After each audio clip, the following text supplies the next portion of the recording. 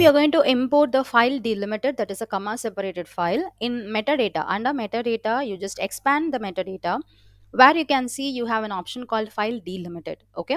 So right click on that, you have an option called create the delimited file. So just type same euromart. Okay. So euromart is your data. So euromart and euromart. Okay.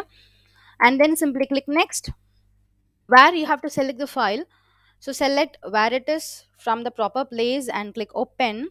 You can see the data has been imported. So here in the format you have three options. One is Windows, Unix and Mac. Since I'm using Windows operating system, I'm just going to click Windows. Okay. So select appropriately. If you are using a Linux, sorry, if you are using Unix, then click on Unix, or if you are using Mac, click on Macs. Okay. Then click next.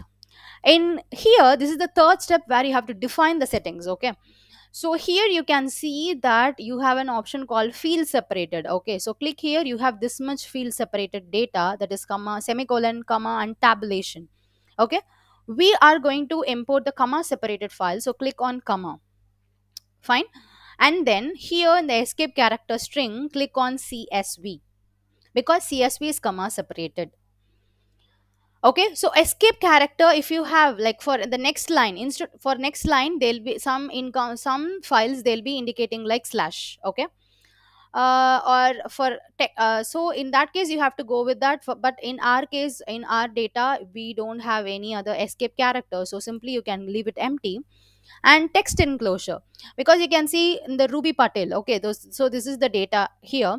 So if you in few CSV files, they might have enclosed the strings inside the double quotes.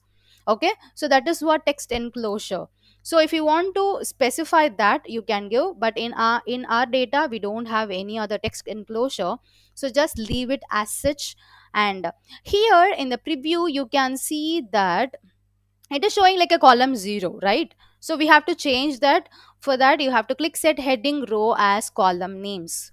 Okay, once you click that and click refresh preview, you can see that your heading rows has been changed, your column names has been changed. So click the next. Okay, so even here the steps are same as you did for Excel, but in Excel the step 1 is same, that is you have to define the properties for your metadata file. The step 2 is also same, like you have to find where your data, from where you are going to um, fetch the file. And here you have to select which format of operating system you are using, whereas in Excel you have to select either you are using XLX file or Excel file. Okay, and then simply click next. The third step is to give some settings to pass your job, so that is like a comma or colon or separated, so you have to select all these things. So set the heading as rows and columns. And then the fourth step will be click on next. You can see the fourth step, which is to define the schema. So since here, see, in the previous thing I have changed, right? So that is why it is also changed here. Let us keep it as such, like a string.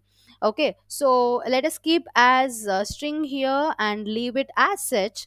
And let's see what is happening now. Okay, leave it as such and remove the feedback. Okay, remove the feedback and click finish. You can see that the data has been imported in the metadata, and you can see that Euromart is here. Okay, so you know the process, like you have to simply click the Euromart and drag it and drop it in the job, that is a workspace. You can see it is asking for various options. Okay, so you have to click file input delimited here, click on file input delimited and click OK. You can see the component which is here. Okay, so now we are going to connect with the log row. Just connect with the log row.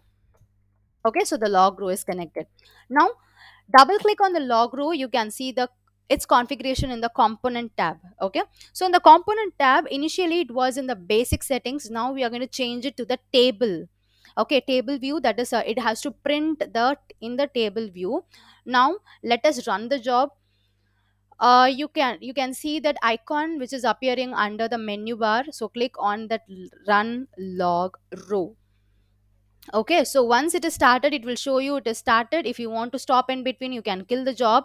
And here you can see that 8047 rows has been transferred to the log row, and the data is appearing in a table format. I hope you can understand the difference. Okay, I'll show you that how it looked before.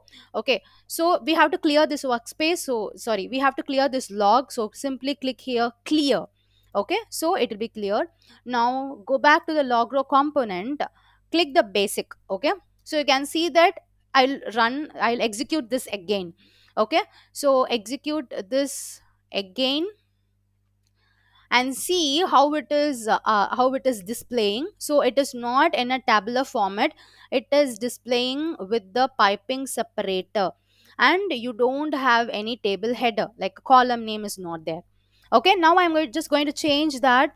Okay, so go to the component and click here print header. Okay, so print header and now execute the job. Now you can see that the all these data has been printed with a proper header. Just go to the top, you can see that order id, order date, customer name, everything is here, every column name is here. Okay, so again go to the component. Here I'm just going to use another thing like a print schema column in front of each value. Okay, so now click here, execute the job. You can see that. Okay, you can see the difference here. So order id, okay, order id colon, okay, this is the schema, that is a schema name, that is order date colon. Okay, customer name colon, so everything is properly, the schema name is given before every entry. Okay, and you have various other options. I hope you can explore more on this option. Click on the log row and vertical each row, like you can simply click here vertical each row and execute it. You can see how it is looking like. So these are all the various options, you can simply go and check. See, this is how it is showing for every single record. Okay, it is showing for every single record. Okay, order id is this, order date is this, customer name likewise. Okay, for 8447, sorry, 8047 records, it is showing like an individual data.